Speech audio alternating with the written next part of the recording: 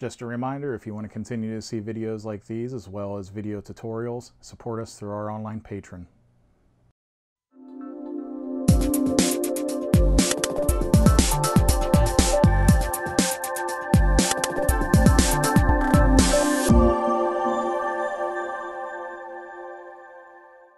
Happy Tuesday, everybody. I have a couple things to show you here as well as talk about. One of the things is work has pretty much finished on the input device drivers and the plugins that will allow for the expandability of that. And I've started back-end work on the output interfaces that will run the plugins for the output drivers and devices. And this is important because of, as we said, the SCP virtual bus drivers are depreciating thanks to stricter Windows driver signing enforcement, and I need to hurry up and get this out so we can make use of the newer VGem as well as open source these plugins to make it so users have the ability to quickly update them as things change in the future. Other than that, I showed a couple screenshots. I'm working on the API implementation for game recognition into the software again. We used to have this, or I've started work on it before because I wanted to put some cloud functionality into the program, such as sharing profiles and macros with other users. But that was thwarted by a bad API.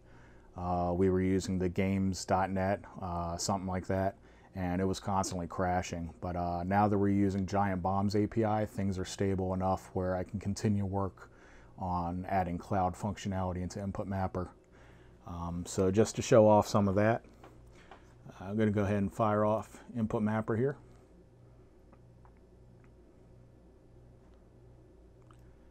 And I have Assassin's Creed running in the background here. I'm going to switch over to that. And you see InputMapper here picked it up. And if I switch over it, I can click on this tab. And this window will give me a rundown about the game as well as any profiles that might be online that are associated with it, as well as functionality to dig deeper into the game or report any incorrect information. So slowly over time I can build up a database and make the detection more accurate.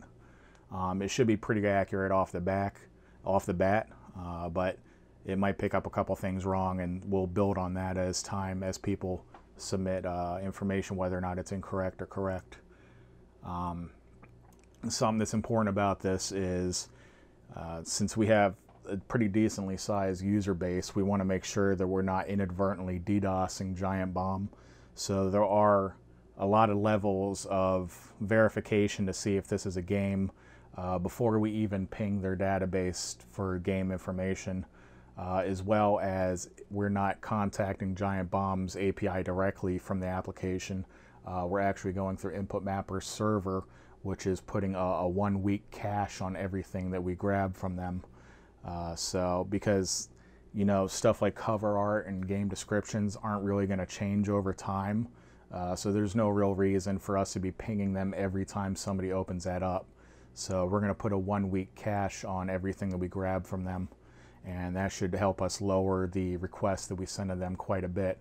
That on top of making sure that we're not sending requests for things that aren't games, and we're doing that by various means. The first level is just a hard blacklist that I'm writing into the software itself, which is stopping things like the Windows 10 notification icons that like to pop up every now and then, so it doesn't detect that. Also things like the File Explorer, browser tabs, stuff like that.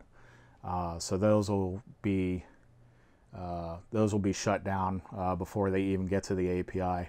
And then past that, we're also doing a WMI search on the application that's running to see if it's loaded any modules which are commonly associated with games, like the Direct 3D DLLs. If that's loaded, we're going to say that it's probably a game and let it reach out to the API.